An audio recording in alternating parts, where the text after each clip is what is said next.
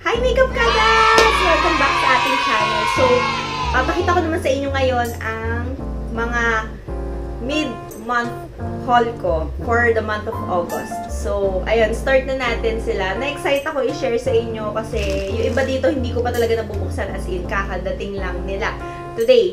Pero yung iba nabuksan ko na, share ko lang sa inyo.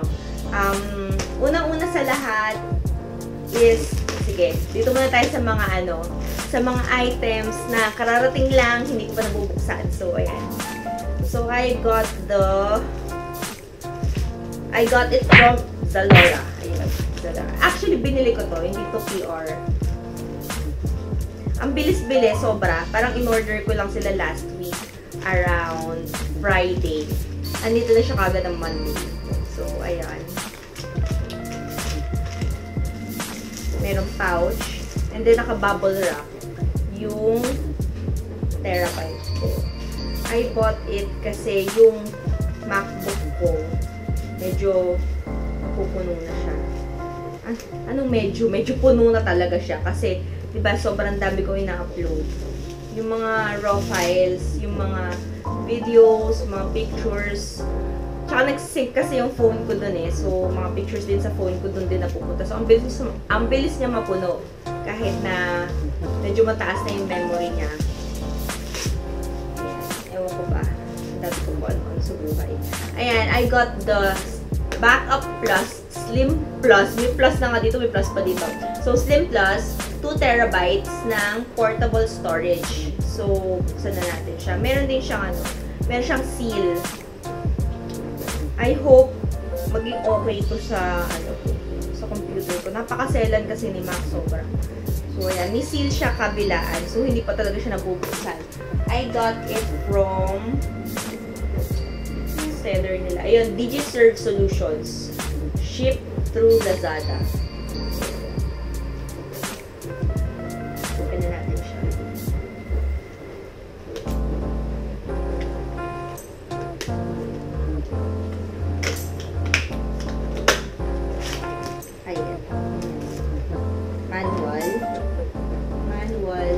May cable, and then, nipis nga niya talaga. Nakakasad lang kasi nabasa ko dun sa ibang sa ibang reviews. Meron silang 100 pesos na voucher from Starbucks every order. Eh parang, eto wala. Wala nga. Tapos ang expensive niya. Parang nasa 4,000 something siya for 6 months. Walang resibo dito. Wala nakalagay na resibo. Pero yun, nasa 4 plus siya. Wawang cute-cute niya. Match na match siya sa match na match siya sa MacBook ko. Kulay pink. Ayan. So, ayan na yung Slim Plus na terabyte ko. Liit-liit niya. So cute. Kaya lang red naman yung binigay nila na na pouch. Pero okay lang. Kasi nandito na naman sa bag for sure. Ayan. So, may pouch siya. Then yung terabyte. And then it has a cord. Ay, shucks. Magkadukto. Ayan o. Parang saan? Para saan? Ah, okay. So, ganun pala yung itsura nung niya. Ganun pala yung itsura ng adapter niya. Magkadikit. Parang dalawa siya, pero isa lang siya. Ang gulo ko, diba? Paano ko ngayon itatransfer yung mga files ko? Ah, okay. Dahil may Mac adapter nga pala ako. So. Okay, so moving on. After natin kay Lazada, we have yung kalaban niya, yung Zalora. Ayan na, na-excite na ako. Ito talaga yung gusto ko i-share sa inyo. I have 2 packages. Hindi ko alam kung bakit. Dangerous goods. Hindi ko alam bakit dangerous goods. Pero alam ko naman kung ano nasa loob nito. In-order ko to eh. So, ayan. Nakakatuwa kay Zalora is may personalized sticker pa sila, may pangalan mo. Tapos bukod pa dun sa may parang delivery eklat nila. Ayan. Tapos, ayan.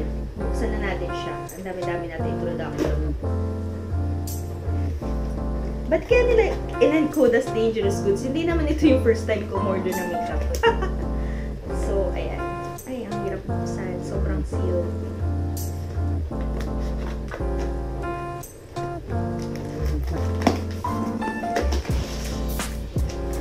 Ayan siya. Hindi nila binabble wrap. Nakakainis. Ang ganda-ganda pa naman ng packaging sa labas, pero hindi nila binabble wrap. Nakakainis. Kung kailan maselan nga, tapos hindi pa nila binabble wrap. Actually, isang payment lang naman yung ginawa ko. Isang order lang siya. Bakit kaya pinaghiwalay pa nila? Kasya naman ang luwag. Oh, hiniwalay pa nila isang piraso. Siguro. Kasya naman! Diba? Ba't nila hiniwalay pa? Okay. Okay.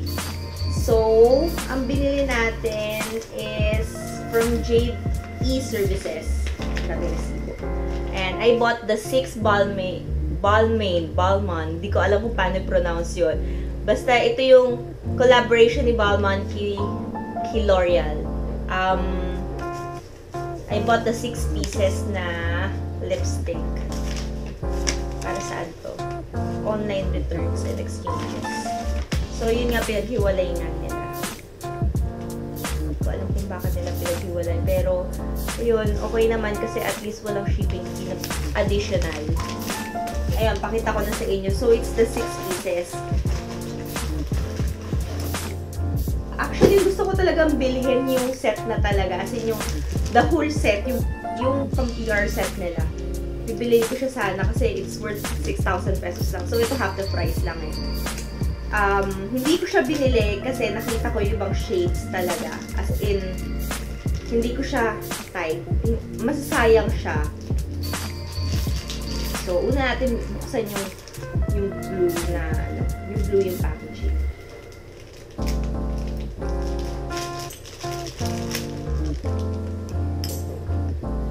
Ganda sana ng packaging, ano? Pero sticker lang pala. Hindi, printed siya. Akala ko sticker. Pero ayan siya. Ayan. Ayan. Hindi siya full squared na, ano, na balot. Meron parang, may pa-angle siyang ganyan. Tapos nandito sa gilid yung, ano, yung brand. Ayan. Tapos sa harap yung L'Oreal, sa gilid yung, so, we have the shade 901 and shade 467. Next is yung parang black. Ito yung mga shades naman. Yung mga range ng black dun sa collection na to. Yun yung ano, yun yung talagang parang mga useful na shades. Yung mga parang feeling ko magugustuhan ng lahat. We have the shade 246 and 355. So, yan yung black. So, dalawa din yung kinuha ko sa green para fair-fair, di ba? Wala akong favorite. But let's see. Tingnan natin kung alin sa mga shades na to yung magiging favorite ko. Although, nakita ko na siya online, hindi ko pa talaga siya nakikita personally. So, tingnan na rin natin. Wala nito sa market. I don't know why. May mga L'Oreal naman sa sa SM, pero bakit wala silang Balmain sa display nila? So, in-order ko na siya. Ayan. We have the shade 469 and 905. I think may 905 din ako sa kabila. 901, sorry. 901 sa blue range. So, I got the 6 shades from Balmain. Dalawang doon sa green line, dalawa sa black, dalawa sa blue. So, unahin natin yung weird. Unahin natin yung weird. Dito tayo sa blue. I know this one's the weird one. Yung blue. Ayoko siya masugatan. So, sealed pa siya. You know, it's... Wow! I love the color immediately. Talagang gustong-gusto ko siya. Diba meron ako dun sa Jeffree Star Cosmetics na blue na shade? Ayan. Meron ako ipo-partner sa kanya. Blue Lippy. So, swatch na din natin siya para habang mo.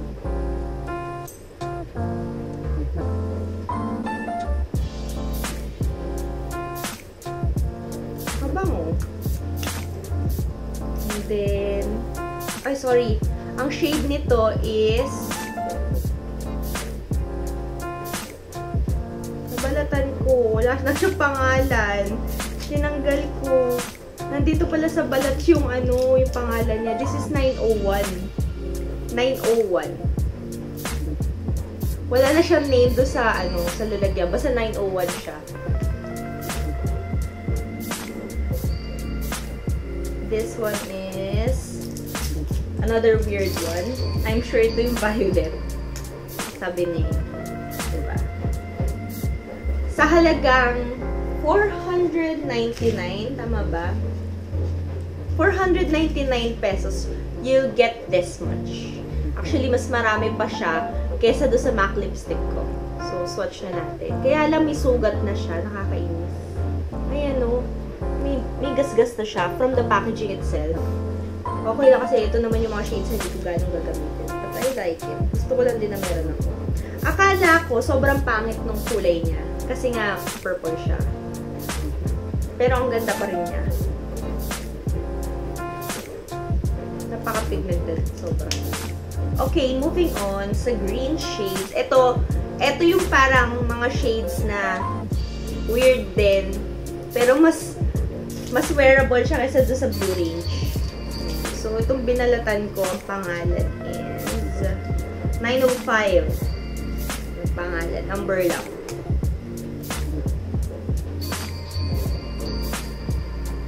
Meron akong vlogger sa US na nakita nagsuot nito. Ang name niya is Gabrielle Zamora. I think ang sinusuot niya is the ones from Anastasia. Meron din kasi silang ganitong color. Liquid lip color. Ito, lipstick. Ganun din. Same din yung amount na meron. And then, dark green siya. Parang moss. Ayan, swatch na rin natin siya. This is 905. If you think na sobrang green niya, hindi siya sobrang green. It's almost close to grayish color. Ayan. Hindi siya sobrang green na katulad na iniisip ko. Meron din itong kakulay sa eye palette ko from Jeffree Star Cosmetics, syempre. Ayun. So, iteterno ko siya doon. Tama-tama. And then, this one is 469. Hindi ko na kayo lolokohin. Alam ko yung shade nito kasi in-order ko ito. Kulay orange siya. Ay, okay. Sa picture, ayan ha, pakita ko sa inyo yung totoong kulay. Ayan. Hindi siya super orange as it looks on the picture. Sa picture niya sa online, it looks so orangey. Pero this one, parang siya nude. Swatch na natin. Okay, medyo ma-orange nga siya. Pero hindi siya ganun ka-orange. Parang siyang burnt orange. Ayan.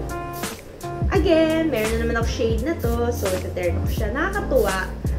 Pagka yun kumpleto mo yung lippies mo. Ang dami-dami ko ng lipstick doon. Lalo-lalo na yung from Revlon. Sobrang dami. Kasi pinadalahan ako ng Revlon na super dami. 15 shades. Hanggang ngayon, hindi ko sa naubos. Bibili na naman ako ng lipstick sa back. Hi! Parang ang dami kong labi. Pero ang saya, pagka yun kumpleto mo lahat ng kulay. Anyway, moving on. Ito na yung parang black series. Ito yung parang pinaka-social yung packaging sa lahat. As in, sa blue, sa green, yung black na range nila. Ito yung pinaka-social yung packaging. Hindi siya mukhang sticker. Although hindi naman talaga siya sticker, printed naman siya. Pero mukha kasing sticker lang eh. Ito talaga ang classy-classy talaga ng packaging. So, ayun. May gasgas din siya. No, siguro sa pagkakalagay nila dito sa hindi maganda. Pero mura lang din naman kasi siya. Kaya siguro, eto, feeling ko magugustuhan ko yung kulay. Isang swipe lang. Sobrang ganda. Super. Kaya pala si Heart Evangelista yung idol ko. Sobrang lagi niya pinapakita tong na to. Itong shade na to. Kasi ang ganda pala. This one's my favorite. Sabi ko na yung red dito magugustuhan ko. Ang ganda nung red. Isang swipe lang yan, promise. Hindi ka mukha ng ibang color na talagang ginanon ko siya. Ito, isang swipe lang, sobrang pigmented. I really, really liked it. Para siya medyo deep red. Kung isa side by side ko siya with Groovy Woo ng MAC. Medyo bright kasi yun eh. Ito parang deep red. Parang maganda siyang eterno sa red na cutics. Super social. Ayan. Up next, and last but not the least, it's the 246. I think ito yung nude na pinili ko. Ayan na nga. Ayan.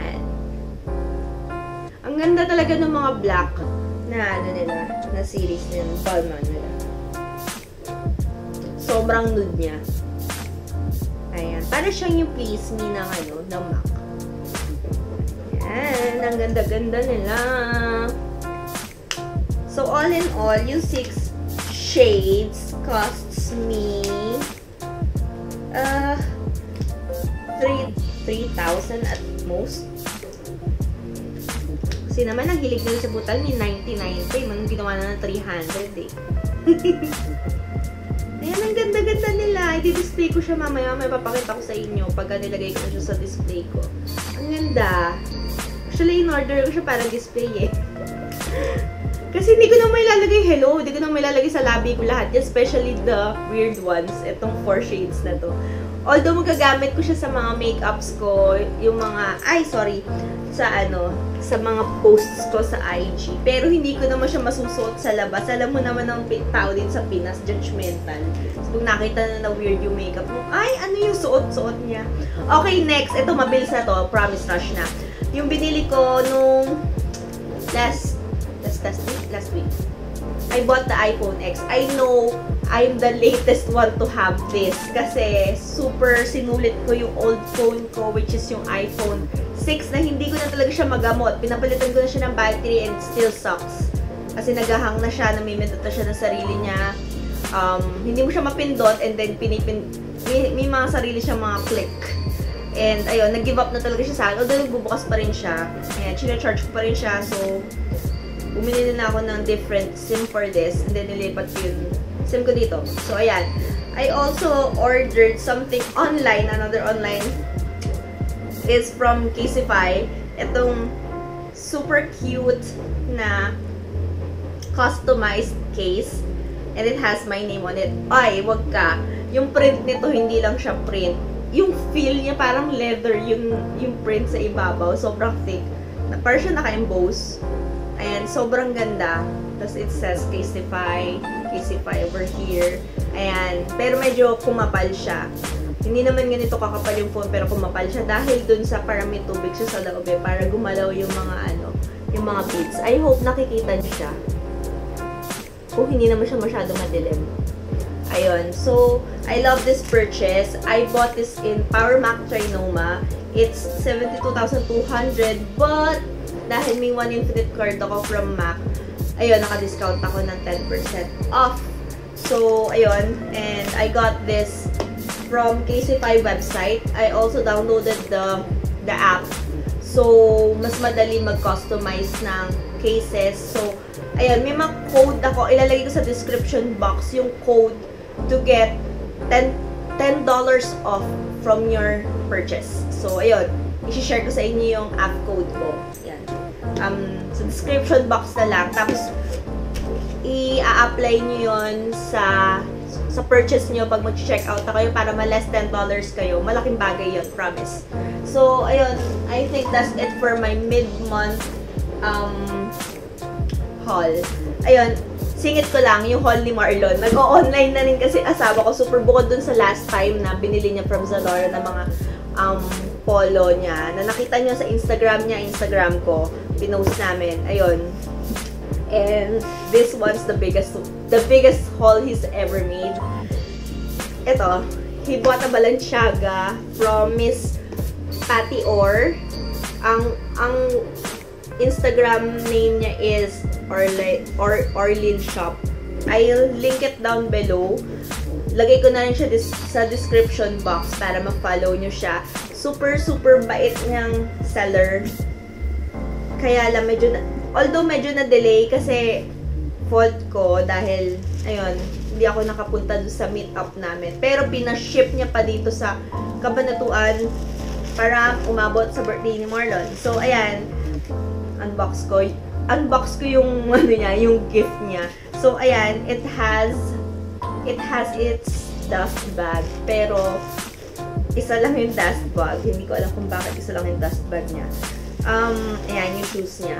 It's a speed trainer shoes from Balenciaga. Ayan.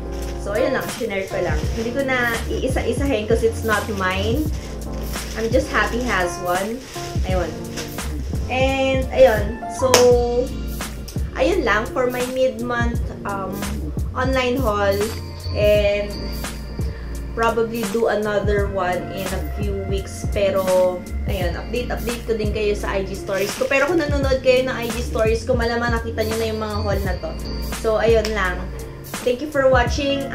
I hope to see you on my next vlog by Saturday ulit. Siningit ko lang tong vlog na to para masaya. Kasi medyo delay ako. Sa pagpa-vlog kasi busy, alam niyo naman. So, ayun. Nood lang kayo ng IG stories ko to keep you updated. Thank you for watching. I hope you like this video. Subscribe to my channel if you haven't. Tapos, leave a comment down below kung ano pa yung mga gusto nyo makita on my next vlog. Bye!